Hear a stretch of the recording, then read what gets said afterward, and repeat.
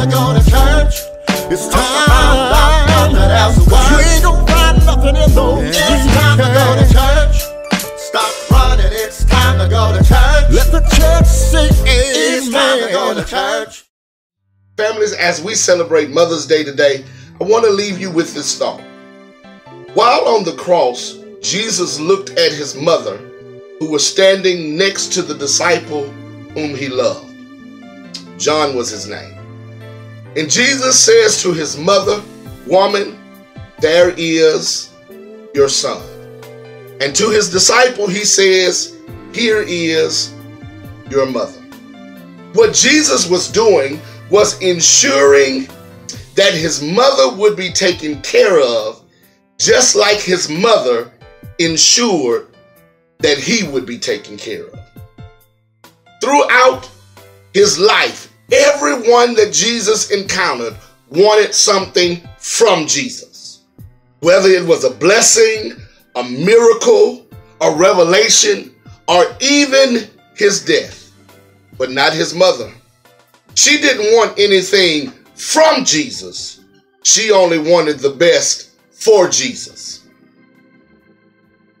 And I believe that that is the ultimate desire and the most earnest prayer of a mother, that her children get the best and become the best that they can be. And I am sure that as I look around at this tapestry of mothers in this building today, that every mother in here has prayed that prayer. Lord, I just want the best for my children. Even if that means I have to go lacking. Even if I have to suffer. Even if I have to go without. Even if I have to give up some of my dreams and some of my aspirations. That's a sacrifice I'm willing to make for the sake of my children. So today we pause and we pay homage to all the mothers that are here and all of the mothers who have helped make us who we are. Whether they are still with us or whether they have gone on to be with the Lord, we say thank you, Lord, for our mothers. We recognize the fact that if there were no mothers, there would be no us. We are who we are because of our relationships and dependence on our mothers. We may not have always seen eye to eye, but we are better because of the lessons that they taught. And we thank you, mothers, most of all for those moments that you prayed for us. We thank you for those moments when you sought the Lord on our behalves because we couldn't seek him for ourselves.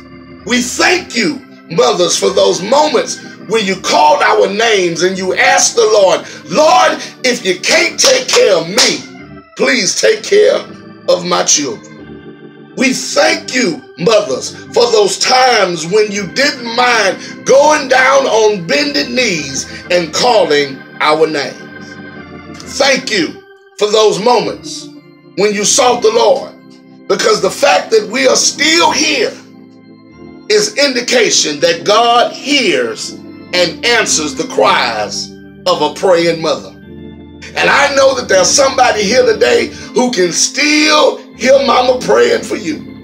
I know that there's somebody here today who is thankful, even with tears rolling down your eyes. You are thankful for your mama, even when she made you do some things you didn't want to do, even when she wouldn't let you do some things that you wanted to do, even when you didn't understand what she was telling you then, but you can understand it now because the songwriter said, we'll understand it better by and by. Thank you, mothers, for all that you have done and continue to do. We will continue to pray for you from the youngest to the oldest, because you are the glue that keeps the family together. And we thank God for you, and we give you praise, and we give you glory and honor today, for it is due unto you.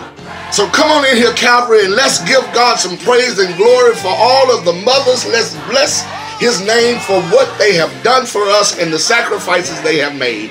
And let's have some church. When mama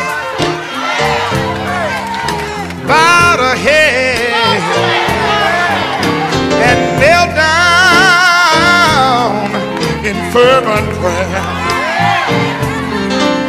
she knew how to call on the name of Jesus, for she knew that he'd meet her there. Oh, she thanked him for health and for strength.